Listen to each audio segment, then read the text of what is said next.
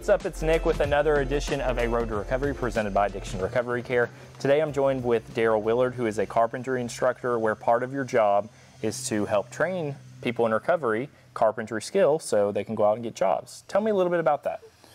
So they come in here to us and we train them on the basic skills, and we also let them go out in the field and work a little bit with our projects team and with our maintenance crew. And if they're interested in electrics or plumbing, we can make that happen too. But so here in the shop, we definitely just teach safety. Yeah. We start with safety, then we just go on to basic skills. Now sometimes they come in and they already have carpentry skills, so we'll do it all on different levels. We don't have to start all at the same spot. What's it like working with people in recovery that are just trying to, I guess, maybe press restart on their life or pick back up where they were? I just think it's great to see that they want to continue forward.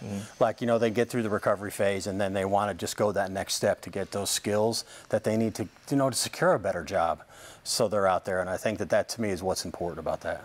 Do you think it's pretty unique that people at Addiction Recovery Care are not just going through recovery, but they also have the opportunity to go through a job skill program? And how can that kind of benefit their life after they leave?